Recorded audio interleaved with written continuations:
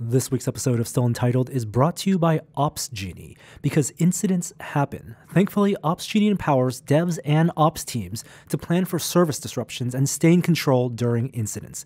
It also gives teams the power to respond quickly and efficiently to unplanned issues. And it helps notify all the right people through smart combination of scheduling and escalation paths.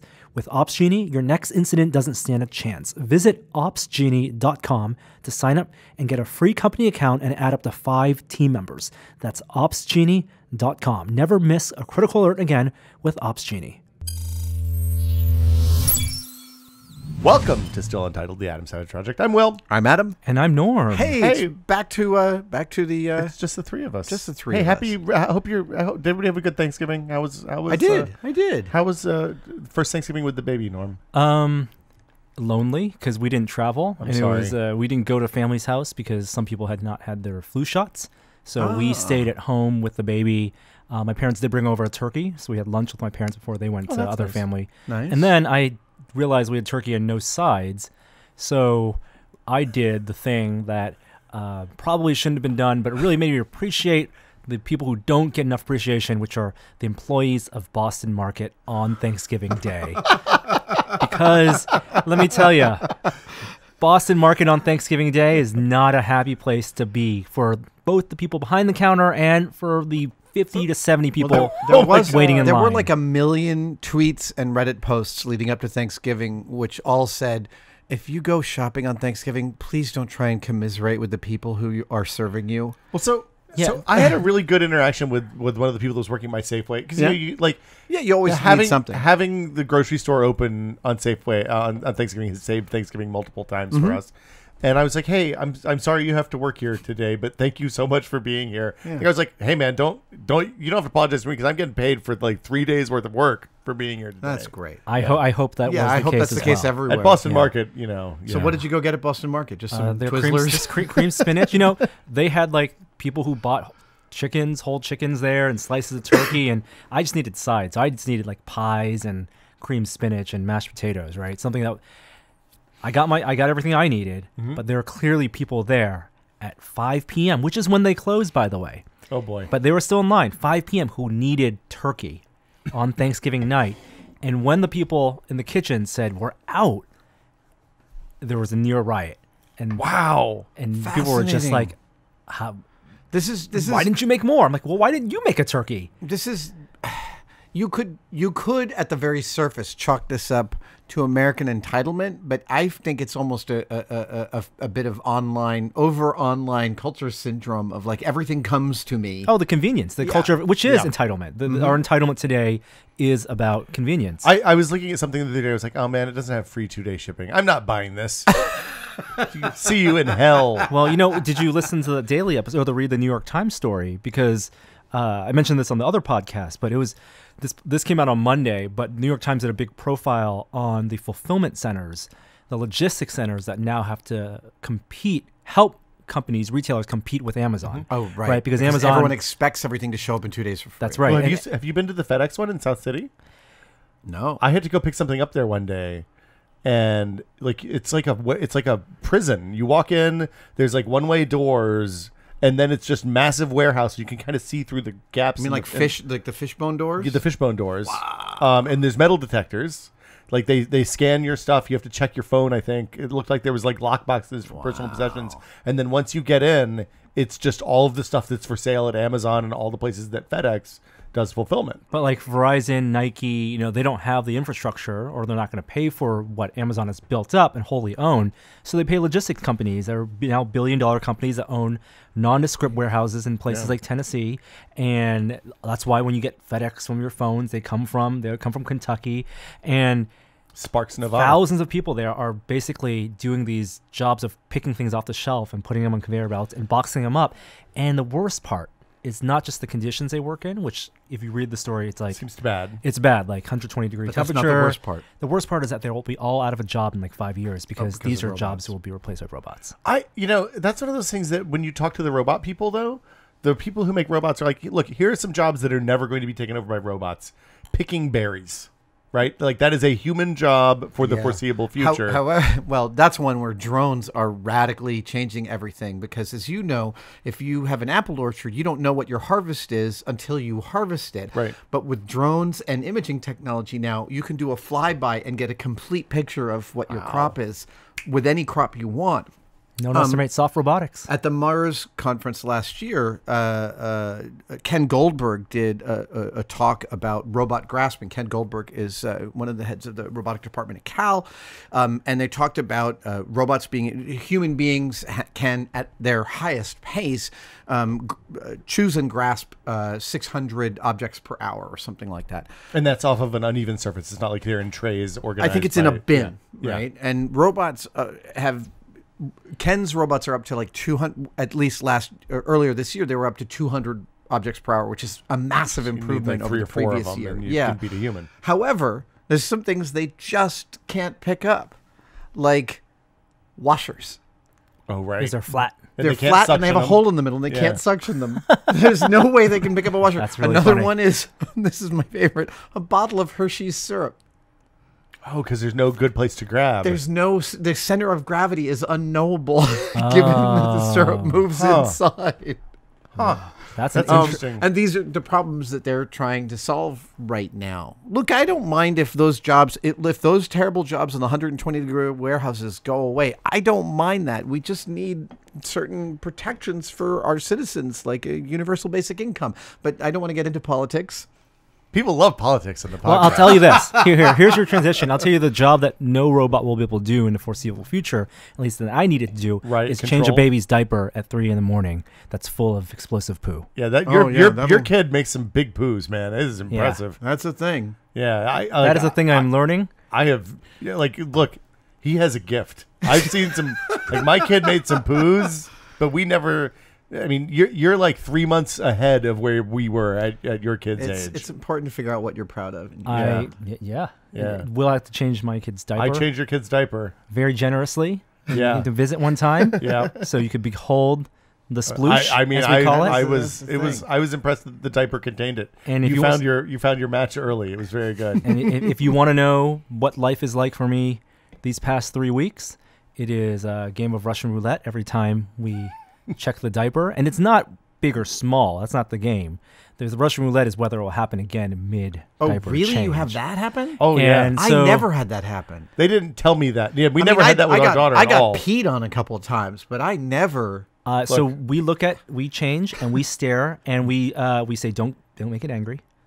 Don't make it angry. We You just get right up and get your eye right in it, so Yeah. you can see if it's twinkling. and we now our shorthand so apologies don't miss this. to geologists is the Richter scale. You know it is 7.0, 6.0. Rector scale. Oh, nice, because we look for aftersharts. Norm, this is You find the happy places. You're in the horrible beginning of such a great journey. The good news is that you probably won't remember much of this in like 6 You months. don't. I will tell you that after you've wiped someone's butt a few thousand times, even when they're an adult human, it's still this edge of you that has a hard time taking them seriously. Well, it's one of those things that like so my daughter's now at the age where she's starting to develop a desire for privacy when she's going to the bathroom and stuff like that. But then at the end of it, if it's a complicated wiping situation, she'll still just she'll be like, "Hey, Dad, can you give me a hand here?" And I'll come in and she'll be bent over with cheeks spread, ready to go. I'm like, "Yeah, okay, we're like 90% of the way there." That lack of dignity is so important. I mean, It's good, It's yeah. a really like there was a point at which, you you go through the I cannot believe I am moving phase, right? And that's just part of it, right? You're literally it's 4:30. It's 3 a.m. is not as bad as like 4:20. The time when the sun's starting to rise, is 3 always the becomes worst. 4 if you can't get. and you can't believe, that you're still doing this. And there's that, and then there's the. I just remember this point at which, and it wasn't easy for me to get there. Of like, oh, it's 5 a.m. and we're out of diapers. I got to run. But that's not a problem in the future. But right. Because we have Cyberpunk. We just call and then a person shows up in your door and drops some diapers. Wow. Yeah. No, I had to go to the local Walgreens, which was always out of my size. I've said this before, but then the Safeway, and you just fall in love with it. It's just part of the. It's triage all the time. It's bivouacking. Yeah, You forget the kind nappy, and they'll throw up all over you. Yeah, I mean, it's the moment you make the routine. The routine is the important thing, and the thing that everybody tells you and that nobody does, I think, at least we didn't do, is that they tell you to take naps when the kid is sleeping, no matter whether you need to take a nap or not. Especially, you're kind of almost out of that part now, I think, Norm. I've been watching Netflix. Yeah, you can't. Don't play video games. Don't watch TV. Just go right to sleep the moment you have an opportunity. No, I never did that. You know. Well, welcome, sir. Yeah, Welcome to Thank you for the parenthood. parental insight. And please give Yeah. our love to your lovely wife. Yeah. who I'm sure is. Condolences. I mean, taking the brunt of it now that I'm back at the office. Yeah.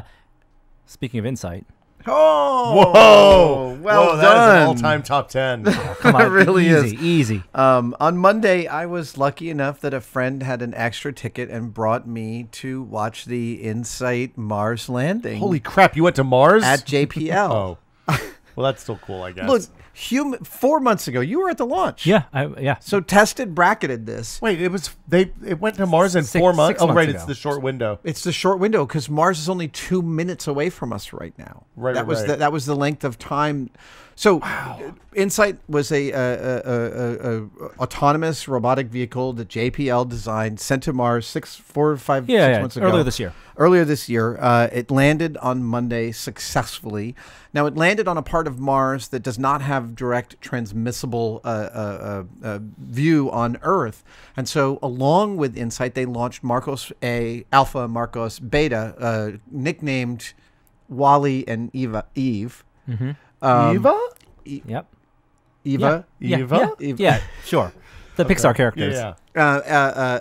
To allow the UHF signal to be transmitted from Insight to Earth. UHF. That's Right? amazing. Yeah.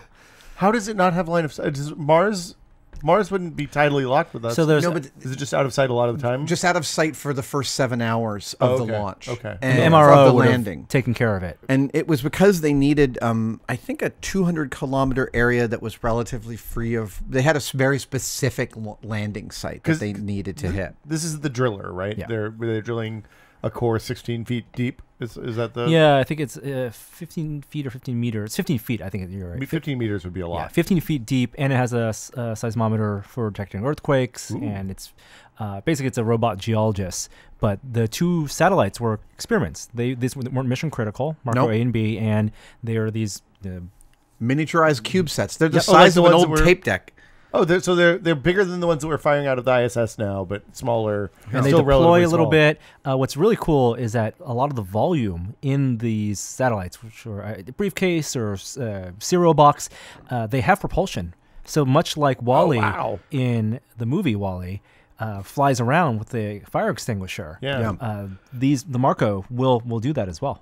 Much of their body is the propellant, and they Cool. flew alongside Insight all the way to Mars. And they wow. had two separate flight teams, and it could have been done with one of them, but there was a redundancy built in. It was really, really neat.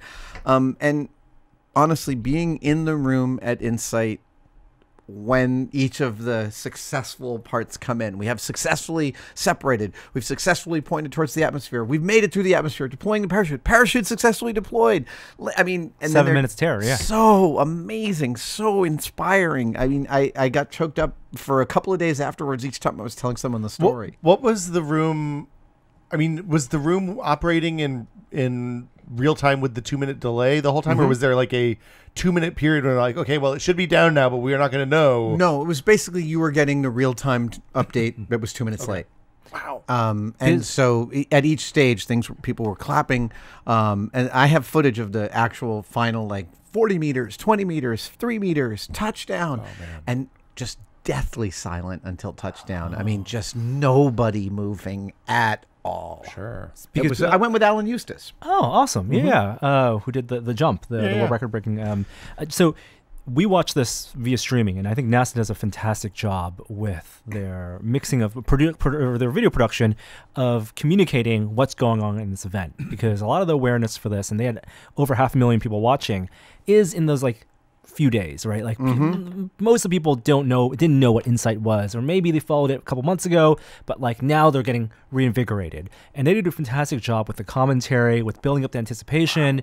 And I was really curious what it was like. Did they have that commentary in the same room you were in? Yes. So we were getting that same feed, and then above the control room, they had you can see here, they had the list of things that it was doing and a timeline moving past them. That was intensely accurate. Oh, it's like all the graphics they were cutting between. Mm-hmm. And then they had a CG model of the InSight lander as it was hitting the atmosphere, as it was entering. It wasn't perfectly timed to the launch, as you could imagine. That's difficult to nail, but it still was super instructive. The JPL mission control looks so much cooler than the ones in Houston. Dude, it's like they have the purple lights. It looks like a movie set, LA movie magic, I guess. And that panorama photo you just showed us, it looks much cooler than the close-ups that we saw. I will send these to you so you can post them underneath this. Love to. It was really, really neat. I was also, honestly, I just love to point out a lot of women in mission control at JPL. That was delightful to see. The folks there, I know a few people at JPL. Obviously, Bobax is a friend of Tested, Adam Stelzer, Kevin Hand, and they all again, I love saying this. Like every scientist I know loves their jobs, and the folks that I know at JPL, man, they love their jobs so hard.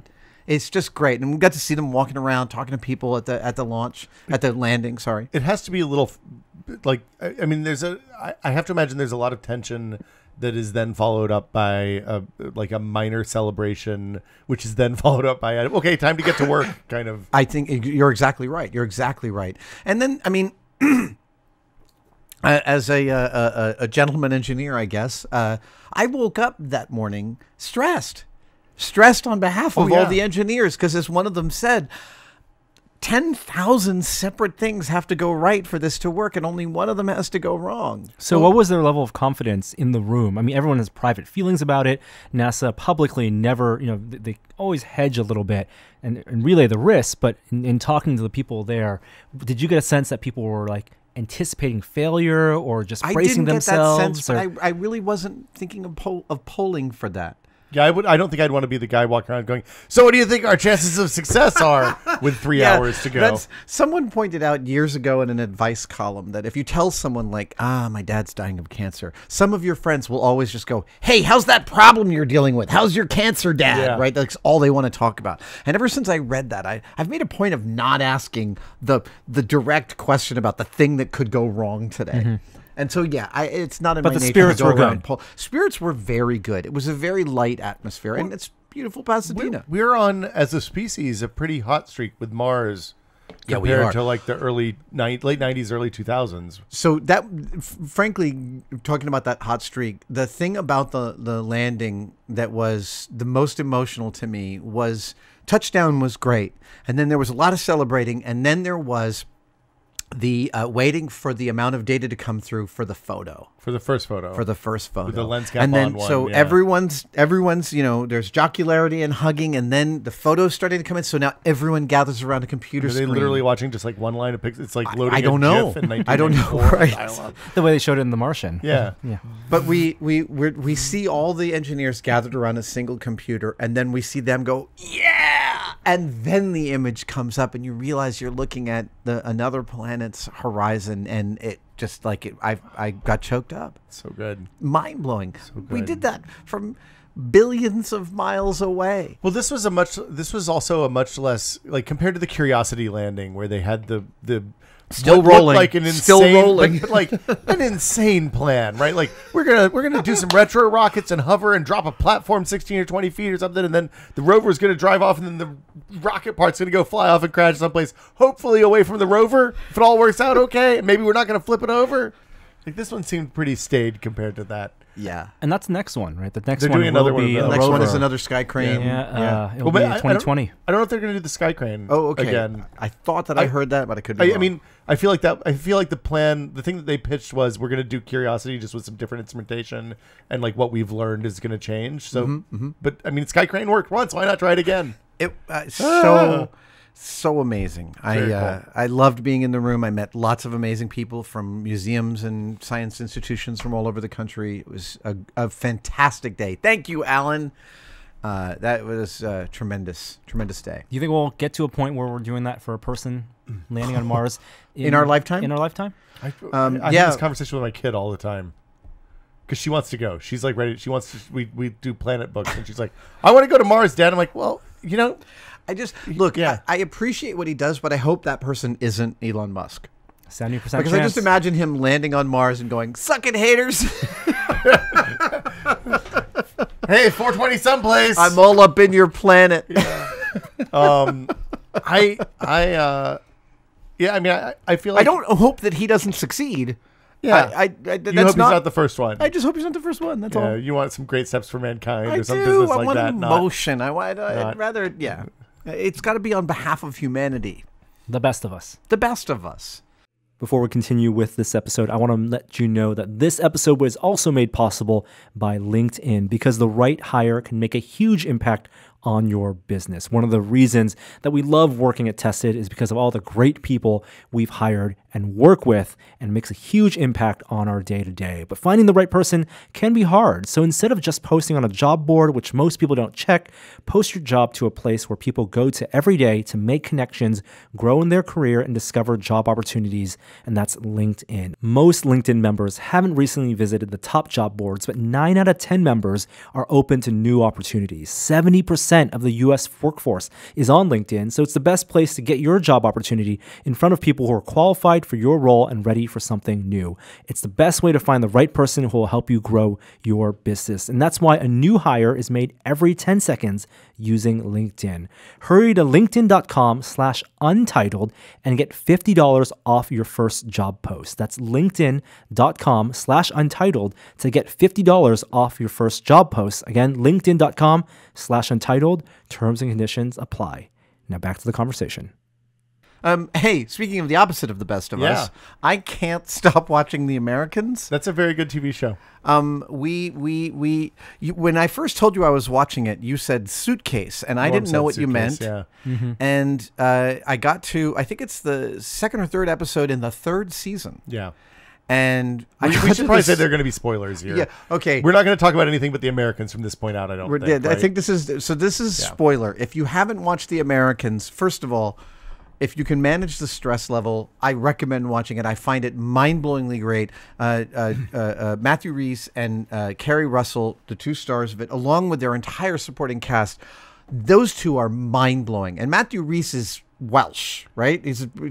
I don't He is know. not American. Yeah. Nor is he Russian. Yeah. Much like Andrew Lincoln on Walking Dead. It's Absolutely incredible. And the two of them are just such wonderful actors. great chemistry. So, yeah, I mean, Synopsis. in a non-spoiler perspective, the setup is that they are Russian deep cover spies who have been set up in America with a family. Their kids don't know they're spies at the beginning of the show. Right. Yep. They have an FBI agent who is like Their best friend and next door neighbor, and they don't like each other. Like that's the thing that's how like, it begins. They respect each other a lot. Clearly, Well, that's actually one of the most fascinating things about the show is the emotional landscape of the trauma of living this fake double life. Like and making it your whole life. And so the it's a fascinating meditation on marriage, frankly, because they have a fake marriage, but real children that they both really love. Yeah. And they have to partner to do this. And the tension of that marriage and the kids, which is tension in and of itself, plenty for everybody. Capitalist pigs. Along with the fact that they're train killers. And they hate everyone around. Like they are in the equivalent of a religious war against the place where they live. It's fascinating, and the levels of that complexity that plays across their faces as they move through the narrative of this show is something that I find endlessly fascinating. It's just unpacking a performance. It's the kind of show that, like, I'm not going to say this because I don't want to do it. I don't think, but like each episode has something. A level of complexity with a performance that there's something to unpack and figure out. Okay, this actor is doing this, and this is leading to this, and this is leading to this, and this is leading to this, and all of these motivations are showing, and it's astounding. Well, this isn't a spoiler because this happens a lot. At one point, Kerry Russell is working somebody, and she's pretending to be somebody else, and she's romantically involved with this person. And you've seen this several times before. They both have romantic entanglements with people that they are running, as it were. It's not glamorous. No, it's so it's not awful. glamorous. But at a certain point in this romantic entanglement with the person that Kerry Russell's character is running, she becomes emotionally moved. And she's able, in the love scene with the person, to show you that she's moved past the point. So she's showing you, she's able to show you this puppet show and then pull the curtains a little bit so you can see her real personality in the middle of this. There's the performance for the character that she plays. There's the performance for the person that she's playing, and then there's the performance for us watching at home. It is a tour de force. I assume this show has won a bunch of awards. I don't know. Okay, good. That makes me feel better. It stuck the landing from what I've read, so I was waiting for it to conclude. Reese is done now, right? Reese has won an Emmy, and she has not. Oh. Kerry Russell has not won an Emmy for this, as far as I know. So and she really deserves it.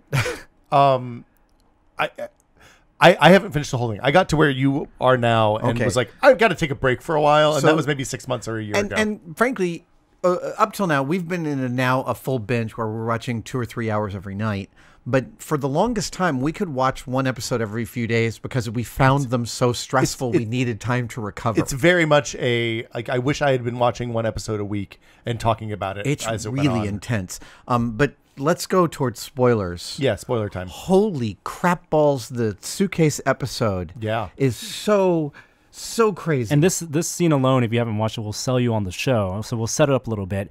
They have a mark in a hotel that they need to get information out of, and so they plant it so it looks like he killed someone, or he does kill someone. Oh no, they've been running an agent that's getting information from him, and that agent goes a little rogue, and she falls in love with her mark.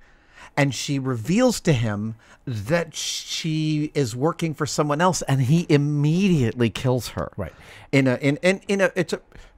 I guess it's a crime of passion, because later on you realize he really is conflicted and upset about it, but he kills her instantly. Little late. Yeah. And then they come in. So Kerry Russell, Matthew Rhys are next door listening to this murder, and they need this guy not to get caught because they're still playing him. But they need more than him not to get caught. They need to dispose of the body. And so they walk in the hotel room, they get him out of there, and then it's a montage, which is mostly by sound. Yeah, so to even further set the scene, the moment at which she reveals to him that she's working for someone else is just post-coital. So they're both completely naked. And by the way, this show is a show in which you're going to see every human in the show's butt except for the children. Everybody is... It's on AMC? Is that right? I actually don't know. FX. Okay. You see everybody's butt. So these are two very well proportioned humans, but one of them is now dead on the floor. This naked woman on the floor. These things happen. Kerry Russell shows up with a suitcase, and now they have to put this body. It doesn't fit. They have to get it out of the suitcase. Get it out of the hotel room without anyone noticing. It's the 80s, so it's not like they have a fucking enormous 50-gallon Samsonite that roll on. They have like a normal ass size set case. Yeah. And they start to take this body and they start to break the limbs at the elbows and the shoulders in order to make this body small enough. Don't listen to this. Don't watch this episode before you spatchcock the turkey. Oh my God. Because it's a little, So the very first... I have to say the sound design is perfect. They really nailed it, because if you've ever bent a turkey leg until it snaps, this is exactly what they were doing. Tendon and ligament popping sound. Microphones. And my wife ran into the bathroom and turned on the shower so that she couldn't hear it. And meanwhile, I'm in the other room going, "Oh, no way!"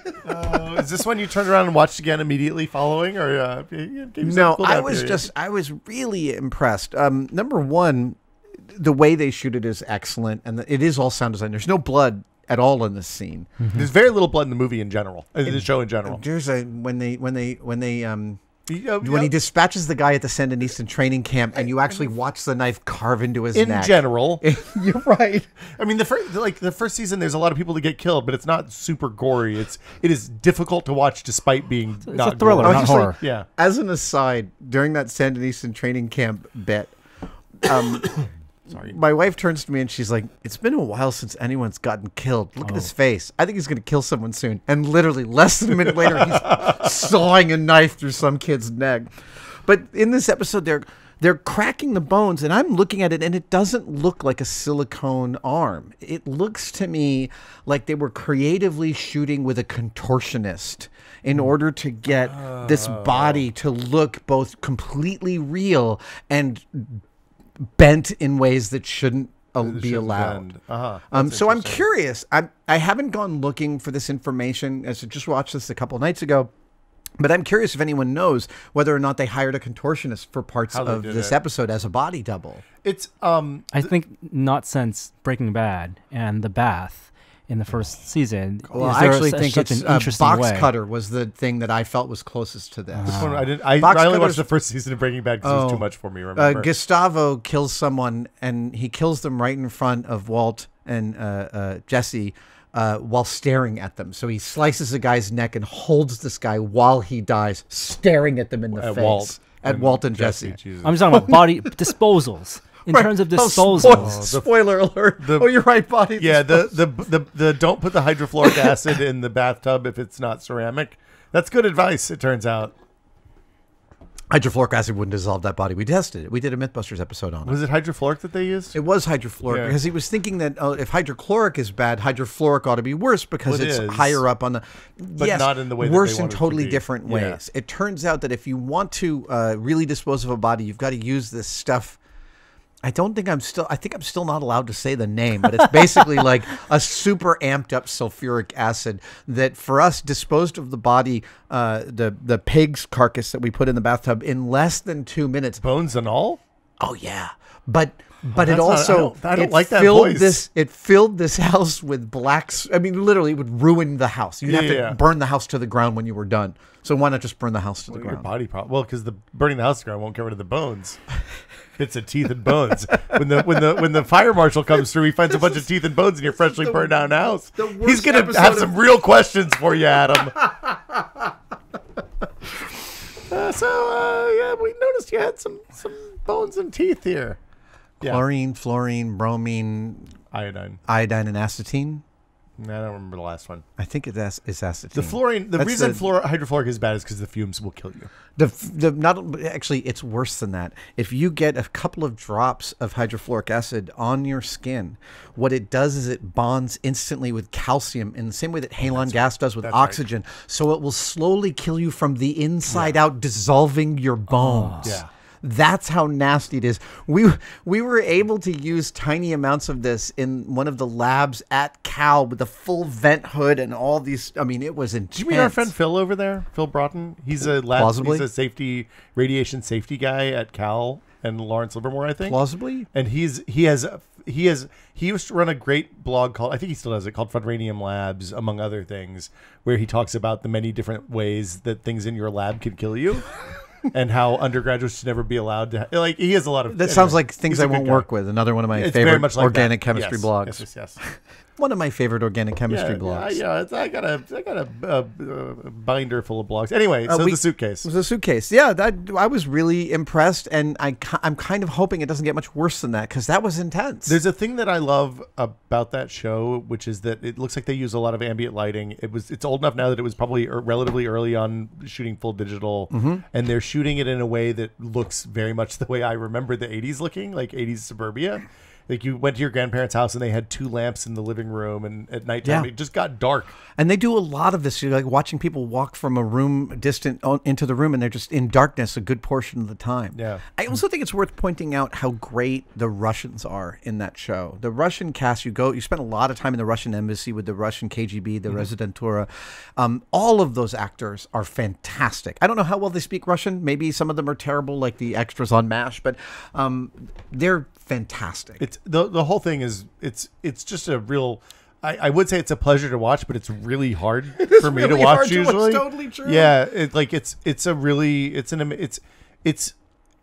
I mean, it reminds me a lot of Mad Men in the attention that's given to the period and all that stuff. But it is intensely difficult to watch. I think the most we ever watched was like 2 episodes in a night, and we often would do like, hey, let's watch. Over Thanksgiving week, I think we watched all of season 3 in about a day and a half. Oh boy, yeah, we were burning through it. That was really enjoyable. Well, when you finish that, you should watch the Fargo TV series. On my list is Fargo. I have still not seen Deadwood. I know I'm an asshole. Deadwood's really good. I've also been hearing about The Patriot. Is amazing. I've never seen. Don't know that one. Is that The Patriot's about a CIA agent station? From what I understand, I could get this totally wrong. I've heard that it's a CIA agent stationed in Amsterdam who starts participating in an open mic night, which is not necessarily the best thing to do for a CIA agent. It seems like it would be ill-advised. A good friend of mine said it's totally amazing. Okay. So I Well, want it's to kind of like out. the flip side of the Bill Hader series. Or Barry. Yeah. Again, I can't stop wanting to say from Barry, this arm is basically bullshit. We started on Brooklyn Nine-Nine, which I hadn't watched. I watched the first half season, and it kind of didn't grab me. And How amazing is that show? It is an incredible piece of work. It's never not wonderful. No, every episode, the first few episodes are a little they kind of found a rhythm, and then it got Michael Shurey after that, and it gets real good. It started the second season, picks up and never stops so far. That is a show that deeply loves even its worst humans. Everyone is represented accurately for the character portrayals are true, and the characters are deeply internalized, and it's really good. I also think that Andy Samberg gave my favorite Emmy speech ever when he unexpectedly won Best Actor in a Comedy series for the Emmys. He didn't expect to win, and he got up and he kind of improvisationally skewered Emmy speeches, where he's like, "Well, this is awesome. Oh, I guess I got to thank my team. My team is great." Oh boy! And I mean, it was one thing after the other, and meanwhile, you kept cutting to his fellow actors, and they were just pissing themselves Laughing. at this amazing skewering of the Emmy speech. God bless them. not everyone has that note in their pocket. No, that was pretty impressive. Yeah, thank your family. I'd That's love They it. like Brooklyn me. They really Nine-Nine. like me. I have you have to been give a watching? recommendation for The Ballad of Buster Scruggs. Everyone's It's been on my emailing list, me and yeah. texting me saying this is incredible, It is the Coen Brothers' new film. or a that was- series of films. It's an anthology, so it's just 6 short stories packaged in 2 hours on Netflix. Just 2 hours total. Yeah, yeah. It's So a movie. It's a It's movie. a film. You could watch. It's in select theaters around the country, so it's really they're pitching it as a film, and it's really good. I remember going to my parents. I was probably 7. My sister was 4, 5, and we were trying to get them to take us to a movie. What would it have been? It would have been in the early 70s. It's like Chitty Chitty Bang Bang or something like. No, that's late 60s, That's right? late 60s, or Bed Knobs and Broomsticks, maybe. Yeah, Was it a something mixed like that. action thing? Escape from Witch Mountain. Yeah. And I remember running to my parents because all the ads would say this, and we went, "We got to go see it, Mom, Dad. It's playing at a theater near you." And they laughed, and we didn't know we were being funny. There's a beautiful thing that kids that are 5 or 6 do, that is just they'll take a thing that they hear and they'll repeat it, and they'll say it's a limited time only, Dad. We've got to go right now. Yeah. Exactly. Advertising works on small children. It turns out. Who knew? This is our feature presentation. Have I just to finish this? I was present not only the first time my children walked, but I was present when they watched their first commercial. Oh. And it was late. I think my son was probably. I think my boys were probably. I don't know, 20 months. Your kids were born right around the millennium, 98? 99. 99? Yeah. Yeah. So you would have had a TiVo or something and not watched ads, probably, Yeah, right? actually, they woke up, and on the only time they really watched television was on the weekends, and we would just watch the Teletubbies, or we'd watch Willy Wonka and the Chocolate Factory over and over again. You know, Yeah. Totoro. There was just an endless stream of things we watched repeatedly. And one morning, the DVD player broke. Oh, if I remember correctly, when I opened it up to figure out why it was broken, it was full of quarters and Cheerios. Oh, what an amazing coincidence. Your wife really messed that up, huh? And one of the quarters had shorted across 2 leads on the board. Nice. But so I turned on regular television, and the kids they were like, well, this is new. And they're watching, I don't know, Spider-Man or Transformers. And then the commercials happened. And I'm like, I'm just sort of curious about this, right? And it's immediately like, Toys R Us, blah, blah, blah, blah, blah, blah, blah, blah. This is when kids playing with stuff, da, da, da, da. And my son's just like, thing two is just watching this. And when the commercial finishes, he turns around to me and he goes, I want that. Yeah. And I was like, wow, that was instantaneous. My daughter's reaction was similar. At first, she was like, "What is this? What is this thing that's interrupting my?" Because she grew up, we were watching stuff on Netflix, and Yeah. she didn't see a commercial for probably the first 2 years she was exposed to TV and movies and stuff. Yeah. And then one day she wanted to watch something that was on Disney, so I loaded up the Disney app, and there's commercials on in between shows on that. Without growing up with commercials, you can never grow up to a point where you can buy all the things that you never could afford as a kid in those commercials and feel awesome about it. Well, she was. That is. Oh man, Norm, that is. I just died a little bit your inside. psyche there. That is punchy Norm, who hasn't had enough sleep. If you I didn't- like True. punchy Norm. If That's you did awesome. not want, then Yeah, if you did not know want, I'm still pissed. I never got a Kenner AT-AT when I was a kid. I could have bought one, but What now was it's the too thing late. I mean, my parents weren't very wealthy growing up, so I remember the very first time I got something that I wanted. Like, I remember Yeah, I got a Millennium Falcon when I was 5, and it was a life-changing toy for me. it was a Fisher-Price Airport for me. That was the first time. With the little choking hazard people.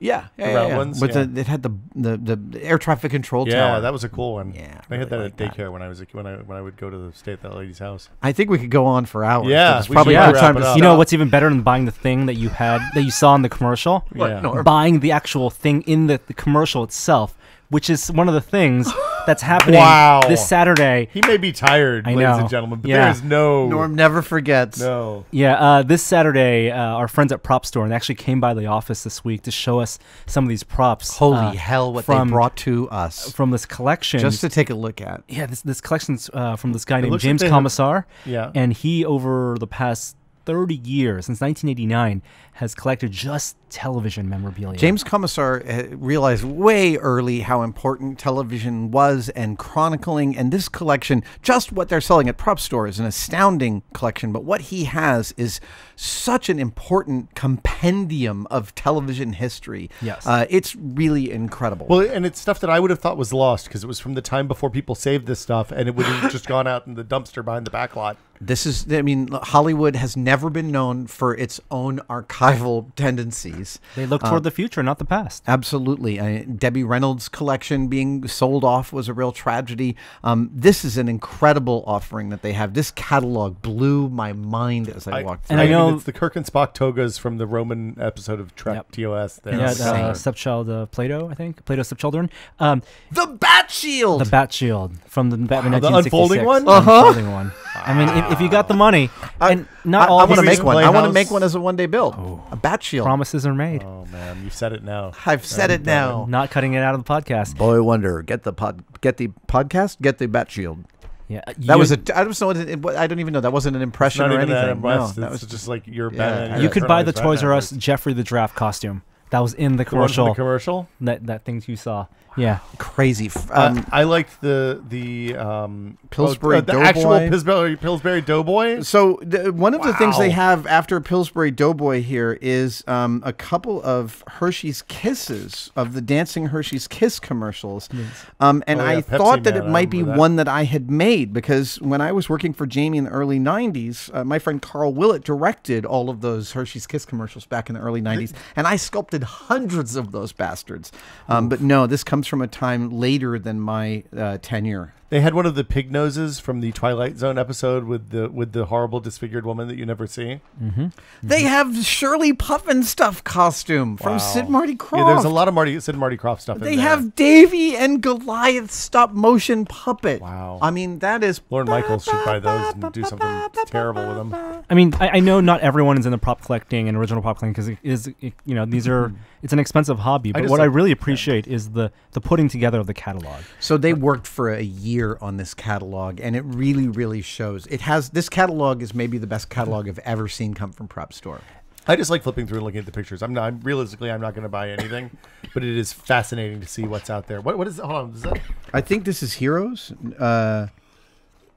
Yeah, it is Heroes. Yeah. And then there's stuff from Lost here. Oh my god! I mean, so this is literally the entire history of television, from Star Trek the original series, stuff going way, way back. Mork and Mindy, Elvira's wig.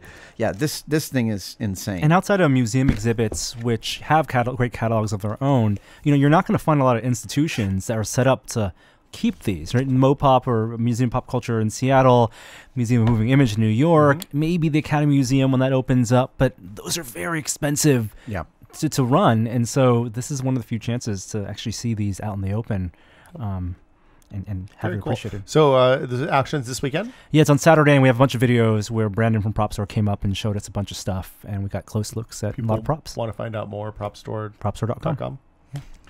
That was awesome. See you guys next week. Thanks, guys. Bye. Bye.